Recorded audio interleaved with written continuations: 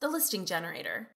This video will cover some common questions you might have regarding the listing generator. So what is the listing generator?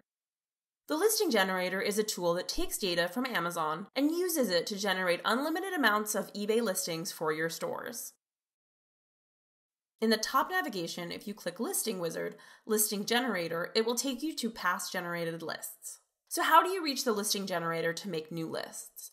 There are 3 ways to get your items to the listing generator.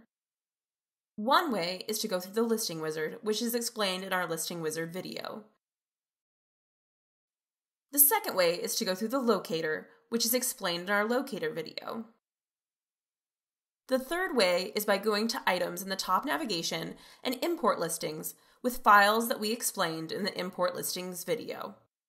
These are the 3 ways that you can reach the listing generator in order to create your listings on eBay and have them displayed in your store.